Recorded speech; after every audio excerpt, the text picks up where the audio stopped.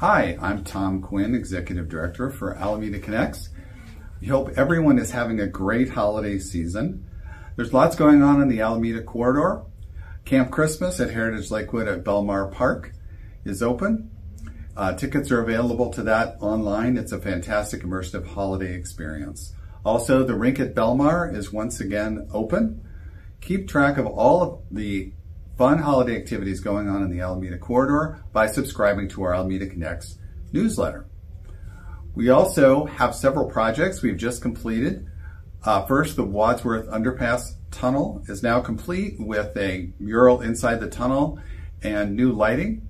Also, we have two new bench areas, one at Belmar Crossing and the other one at Metro West Housing 5800, and two new ground murals, one at Easter Seals and the other one at the bench area at Pierce and Alameda.